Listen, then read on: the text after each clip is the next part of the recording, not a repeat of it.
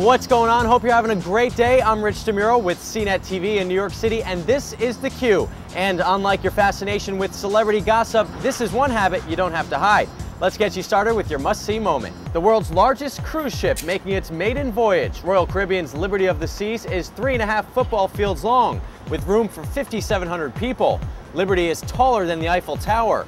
Onboard amenities include a rock climbing wall, surf park, ice rink, and whirlpools that extend over the side of the ship. Now, I thought Queen Mary II was the biggest. Apparently she is as ocean liner, but not as cruise ship. Moving through the queue, American Airlines, in an effort to expand in-flight entertainment options without a lot of work, is turning to portable media players. Sort of like an iPod you'd borrow from a friend, but with a bigger screen. The device comes preloaded with several movies, TV shows, CDs, and music playlists. First-class cross-country flights will also get Bose Quiet Comfort 3 noise-canceling headphones, but unlike those $2 cheapies, you can't take them with you. The player's on a trial run, but could get frequent flyer status if successful. Digital downloads, legal or otherwise, continue to cut into physical CD sales, but those of us who do buy the real thing often shop for them on the internet, which brings us to your quick quiz.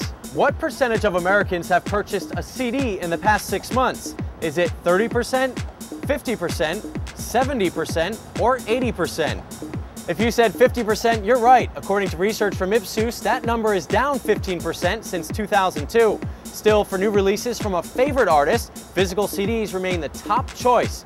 Now, as you might expect, teens own the fewest CDs, an average of 32, while us 18 to 54-year-olds have upwards of 100 in our collections. Just as web video starts to snuggle up to the growing Flash standard, Microsoft thinks it's time for an HD-like upgrade.